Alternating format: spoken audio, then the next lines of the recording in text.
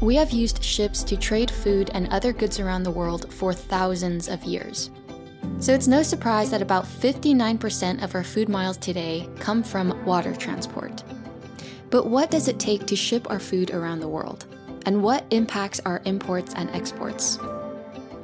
Because transport time can take up to 3 weeks or more, exporters need to time everything properly so their goods arrive in quality retail condition.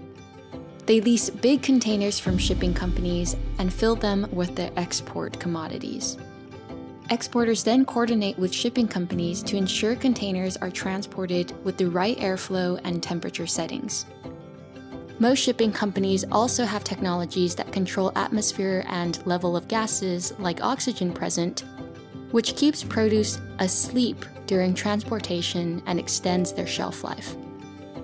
During the voyage, the ship's crew members check and regulate the container's temperature 3 to 4 times a day.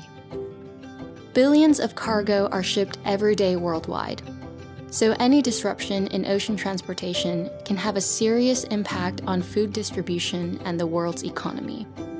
As countries lock down from COVID-19, ports have been operating at a lower capacity with less port workers, which means slower customs clearance and even refusal of ship entry, leading to food waste and disrupted food distribution. Ship crew members also had to face restrictions. Normally, crew members are allowed off the ships at port landing to walk around and shop for groceries, etc.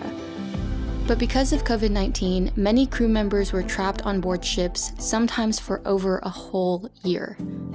It takes thousands of hands, technologies, and reliable transport networks for our food to reach our plates.